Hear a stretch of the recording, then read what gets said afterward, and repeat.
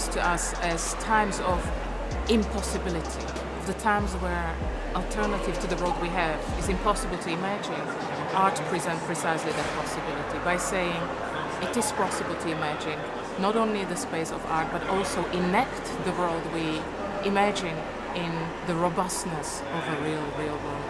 So I think the social change is on the arm-length distance by proposing that the change is possible against this absolute feeling within the society that there is no alternative.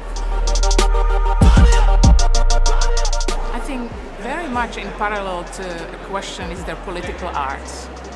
Maybe there is not, and there shouldn't be political art, but one should make art politically. I think if such English word exists, one should make work of art feministically.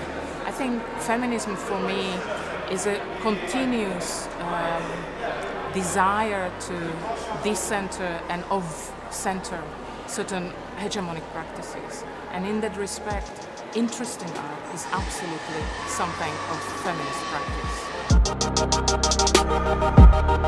I think what art can do is to infuse the terms that we need to believe in democracy, for example, equality and justice, with extremely powerful element of affect.